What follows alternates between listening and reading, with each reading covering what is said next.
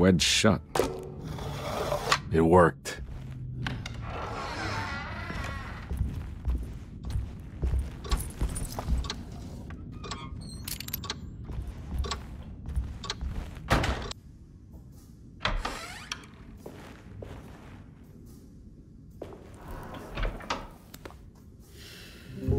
Detective Carnby, how good of you to come.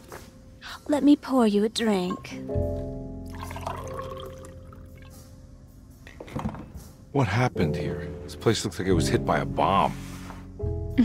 Welcome to the madhouse, Detective. Thanks.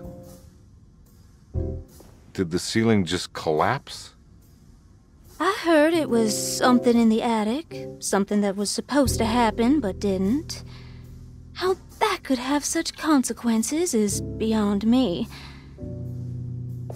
The truth is, I don't know why the room looks like this. But I bet your friend Jeremy does. You know where I could find him? Oh, somewhere in his past, I suppose. He keeps going on about that mysterious dark man. I think he is hiding from him. Or maybe he's with him. I can't really keep up. I don't worry much. Take a look around this room. You may think it looks spectacularly devastated, but I just think it's finally found its stride.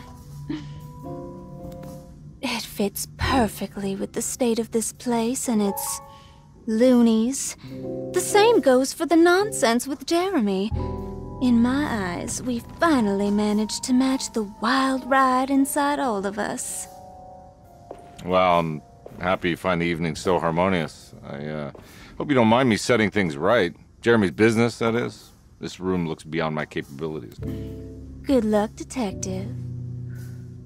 Hope to see you again soon. Yeah. Evening, miss.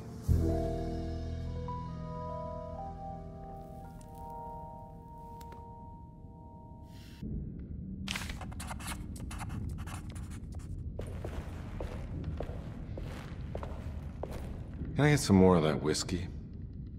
Go ahead, Detective. I don't think I can stomach any more anyway.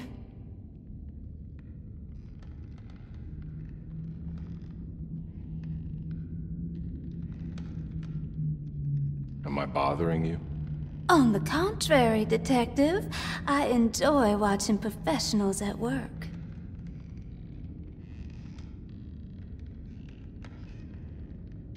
Well, I better get going. Bye now, Detective. Don't take any wooden nickels.